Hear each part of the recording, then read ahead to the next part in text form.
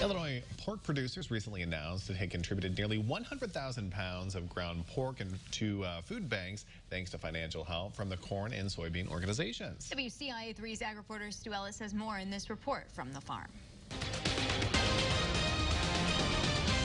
Corn and soybean checkoff programs were established to promote research and market development.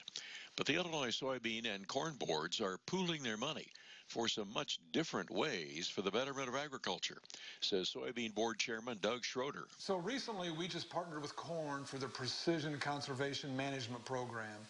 This is something that every Illinois farmer, whether you're a soybean farmer or a corn farmer, is going to face. We need data to take to the powers to be to show that we are doing a good job of conserving the soil we have, doing it efficiently, effectively.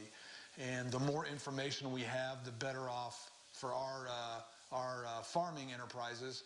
And we are hopefully training farmers how to do it better, how to do it profitably, to show them what might work on their specific soil types, on their specific farms. So this is a fairly new thing, but it's one we're really, really excited about.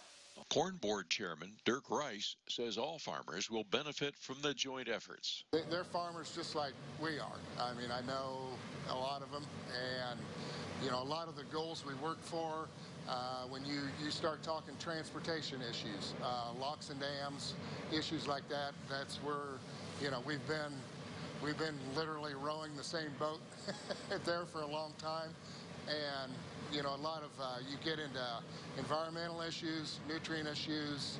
You know, we really deal with the same issues, you know, maybe from a different, maybe come at it a little different angle sometimes, but really, yes, as you mentioned, all our growers, for the most part, everybody grows corn and soybeans. And so it makes sense for the two organizations to work together as much as we can.